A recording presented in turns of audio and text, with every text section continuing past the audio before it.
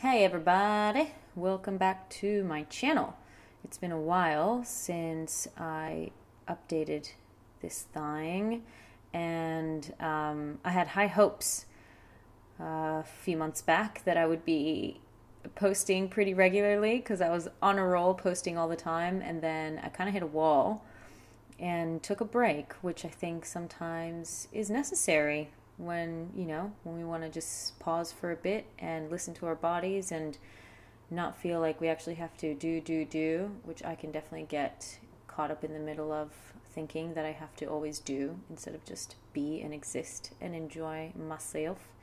So, yeah, it's been nice to take a break from this and just take care of myself and my emotional needs and take nice long baths with my free time instead of cutting up a lot of videos and shooting and just basically constantly always creating and doing. But now I'm back. I've taken a bit of a break and now I want to get back into it and I'm feeling it. So it's great. I've recently released a freebie for my newsletter subscribers and announced it on my Instagram as well. And it's called Find Joy Through Creativity Roadmap. And basically what it is just a cute little document that you can get for free from my website. And it gets emailed to your inbox, and it's got a bunch of ideas for how to get in touch with your creativity in super easy ways. If you feel like your energy is stuck or that you want to be creative but you have no idea where to begin, I highly suggest that you go to my website and download it. All you have to do is put in your information and then you get it sent to your email. And that's all you have to do. And then you just have a bunch of ideas. And it doesn't require a lot of investment, a lot of time, but at least now you can have a roadmap and a bunch of ideas to guide you in the right direction if you wish to be a little bit more creative and engage with your creativity a bit more. And one of the ideas that I speak about, or that I mention rather, is creative journaling. And I shared this in my stories and had a few people ask what creative journaling was and that they were interested in it and kind of wanted to know more about it. And so I thought I'd make a video of myself doing some creative journaling so that I could share. And anybody who is interested can just see how simple it is. Basically, creative journaling is just arts and crafts and journaling. With journaling, I guess depending on your flavor, you can get really into things, really deep into subjects, or maybe you just kind of, recap your day or say what you're grateful for or whatever it is. I tend to go pretty deep into my journaling, and it sometimes has no purpose whatsoever. It's just a jumble of words, and that tends to help me in my mental health a lot. For creative journaling, I don't go so deep into it myself. I like to maybe write like lessons that I've learned recently that really stuck out to me, things that I find really interesting that I read in a book, a quote that I really liked. This time I wrote about my North Node, and because I've been learning a lot about astrology lately, and I'm just fascinated by everything, and was learning a lot about my North Node in Pisces according to tropical astrology and the whole sign system. And so I wanted to write a bunch of reminders to myself about, what the North Node in Pisces means and things to kind of keep in mind, because according to astrology, the North Node is what you need to develop in this life in order to fulfill your higher self and higher calling and destiny, which I find super fascinating. And also it has to do with past life and karma, and with your North Node, that's supposed to be what you have in this life, like what your lessons are in this life, and your South Node is like the karmic part, I guess. Well, I guess they're both karmic, but the South Node is supposed to be the kind of qualities you had in previous lives. And so it's supposed to be what you're already really good at and what you have more than enough of.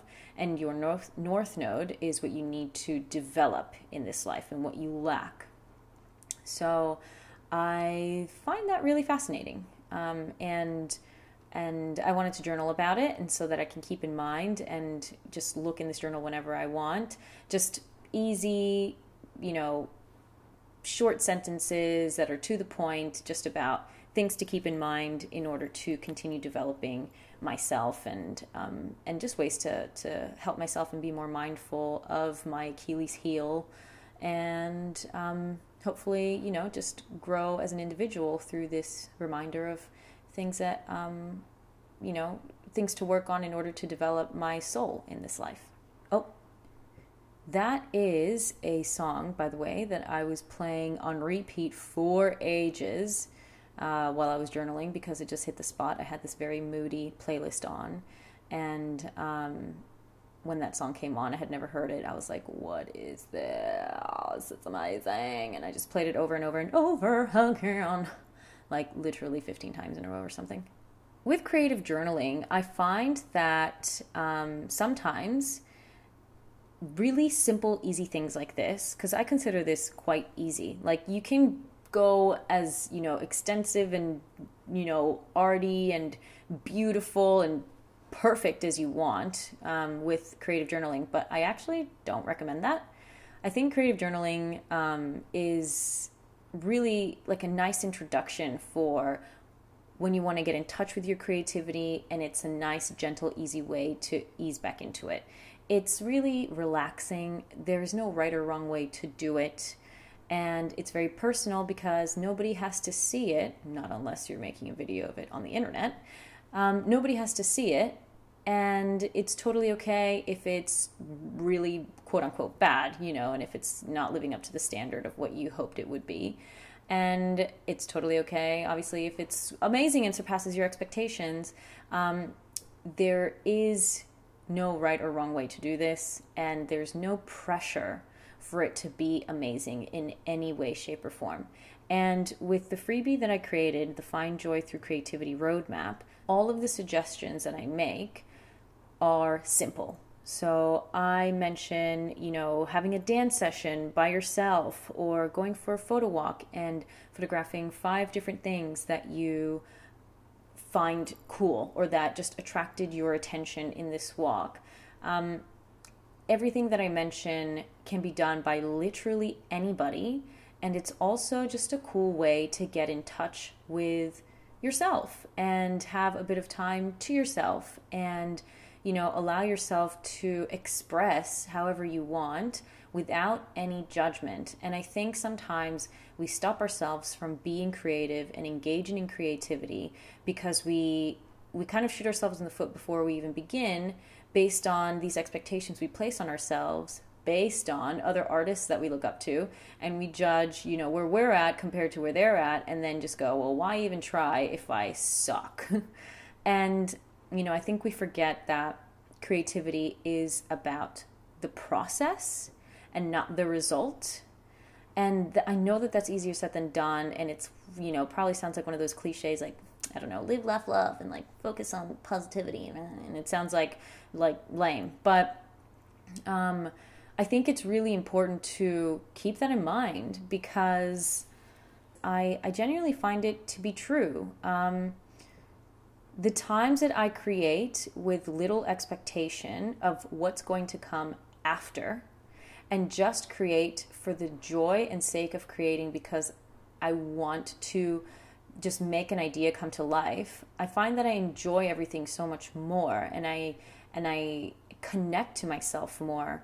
When I create basically just because, I don't know, I want one of my photos to be published, the joy of it gets lost when I don't get the result that I wanted.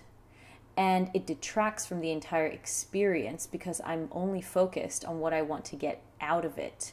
And I think with creativity in particular, because it can be so therapeutic, and because it can be so personal, and because it can be so healing, you rob yourself of all of those things when you're only focused on the result.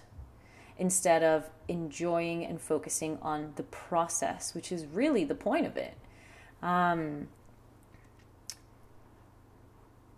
Through the creativity roadmap that I made, my hope was to encourage people to get creative through very simple ways and to take away the intimidation that can come with engaging in creative hobbies, and just, help people realize that it's as easy as literally planting, a lavender seed and then watching that plant grow. Like, that itself is a creative act. It's basically something that you want to do, and then you follow that calling. That's what creativity is. And it's removing the judgment that you have that gets in the way of you following that calling. And I think this practice, because that's what it is, everything is a practice, takes time. And at first, just like anything, when you're not used to it, is scary. But it's 100% worth it. And, when I first started to take my creativity more seriously, and by seriously, I mean really actually engaging in it regularly, I had all kinds of judgments for myself. And I remember, I was a teenager and I was going to a therapist, and he actually encouraged it as a way for me to help myself through my eating disorder that I had at the time. And it fucking helped. 100% helped. And it's because, I had a lot of pent-up energy that I wasn't releasing in any productive way, other than sometimes when I would go jogging or, or actually just going to the gym and over-exercising, actually. So it wasn't a healthy, I didn't have a healthy relationship to releasing energy and being aware of where my energy was and how I felt. And through starting to paint, I started to heal. And through journaling and writing a lot more, because I've been journaling since I was about in 3rd grade, but there's been times that I've taken time from it and haven't journaled. And those usually have been some of my worst times, in life, when I haven't journaled. And it just made me realize that it's very important, I think, for mental health to have a release of some sort. And for me, it happens to be in creativity. And I think for anybody, it can be helpful to engage in some kind of creative hobby as a way to move through difficult times and move through mental health challenges. And that's not to say that it should replace a therapist by any means, but it can definitely be a tool to help. So that's why I encourage everybody to get in touch with their creativity, to do something even if it's small, like, planting flowers or creative journaling or just singing in your car, whatever it is that makes you feel alive and makes you feel good and that you feel an inkling for. But the problem lies in stopping yourself when you feel that call, when you feel like, gosh, I just want to go to a dance lesson, and then you think, I've never done a dance lesson in my life. Why would I ever do that? I'm going to look stupid. I don't know how to dance. And then you cut yourself off before you even start. And then you have all of this pent up energy that's still not being released and all of these judgments about yourself. So, take this as your permission slip to just try what it is that you have been ignoring for a while. Whatever that calling is, just follow it little by little. And I don't want to promise, because I don't want to make promises I can't keep, but I can almost guarantee, almost with like pure certainty, but not, that you'll feel better for it.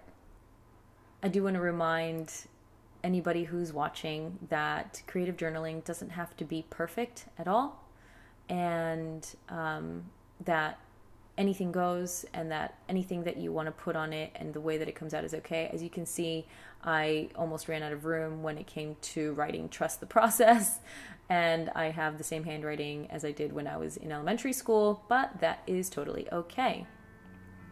And I also wanted to mention that given the state of the world, just a few friendly reminders to anybody who's watching to continue social distancing, to wear a mask. And something else is I really want to encourage everybody to get involved in and to educate yourselves around the Black Lives Matter movement. There's so many resources out there that will help you in educating yourself and in teaching you how to support the Black community. And there's just so many ways that you can get involved. And I will link all of those in the description of this video as well. And I hope that you all have a wonderful, wonderful day, that you are serving your community and your neighbor in the best way possible, and that you are all being great, beautiful people who are taking care of not just yourselves but each other, and getting in touch with your empathetic selves and trying to understand another person's struggle without getting offended and without feeling like you have to center yourself. I think this is a really great time to listen and learn, and to listen to our Black brothers and sisters wherever you are, whether it's the States or Australia, Canada, wherever. Anyway, I hope you're all having a great day, and that you find any of the links below useful, and that you keep showing up as your best self today and every day. Much love.